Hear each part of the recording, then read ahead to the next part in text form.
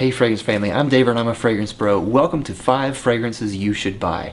I try out so many different fragrances from samples all the time, and I don't get enough time to review every single one. But I want to make this series as a way that I can talk about these really great fragrances that I love, that I would want to buy, and that I recommend that you should buy.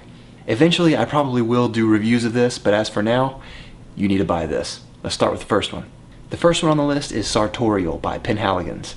Now this is no slouch in the fragrance community. This has a very high reputation among critics and the fragrance community on YouTube and Facebook, etc. But this is just a really great fragrance that I think that is very wearable as well as very artistic. It's supposed to smell like a tailor's workroom, but really what I get out of it is this really fresh, spicy, aromatic fragrance. And it's a little bit on the mature side, but I think there are times when you want to smell like that. But I really think that this is very, very masculine, and it is very wearable, and it is on the fresh side of that spicy realm, if you can say that. So that one I really recommend. The next one on the list is Tom Ford's Rive d'Ambre.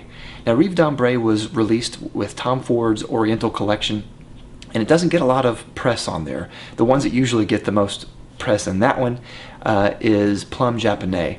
But this one I really think is a shining light in that collection. This one is a citrus-based scent, and I think everyone generally really likes citrus-based scents, but this one is a rock star. Let me tell you, I smelled it and it is amazing. One of the best orange scents I have ever smelled, bar none. Up next is Un Jardin sur le Nil by Hermès. Now Hermès has several different collections. This one is their collection that is talking about water and rivers, and this one to me is their best in that line. All of them are fantastic. I really think that all of them are worth buying. But today I'm going to focus on Un Jardin sur le Nil. It has a lot of personal memories for me, and I'll get to that whenever I get on a review of that. But very green, very fresh, supposed to smell like fresh green mangoes, almost unripe, picked right from the tree. You should also go pick up the book, The Perfect Scent by Chandler Burr.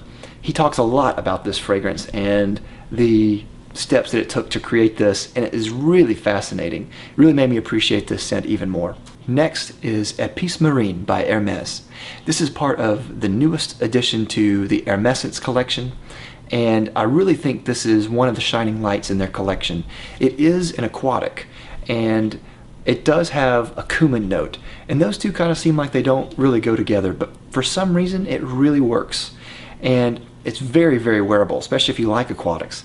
It's very fresh. It has a really bright citrus note in there too. It is a little bit more on the mainstream side for Hermès than I'm used to, but I don't think that's a bad thing. I think it's very much a dumb reach. You can get it at any time. This is really only available in the Hermès stores, so you need to go to the Hermès stores and try it for yourself, but it's really worth a buy. Last on this list is Voyage d'Hermès by Hermès. This is another one that is talked about a lot, but I just got this recently and I'm in love with this fragrance. Some people don't think this has very good longevity, but I get really great longevity with this. It's very citrusy and musky and has some tea and cardamom in it, and it really comes off as kind of like this fresh bleached laundry smell, and it's really, really amazing. I also want to mention that there is a parfum version of this, but I do not recommend that at all. I don't find that it adds anything to the performance and doesn't really smell any different, so I really don't recommend that at all. But the original Voyage d'Hermès, well worth the buy. Thanks for joining me in 5 fragrances you should buy. I really hope you liked it. You really love the scents. I'll see you next time. Bye.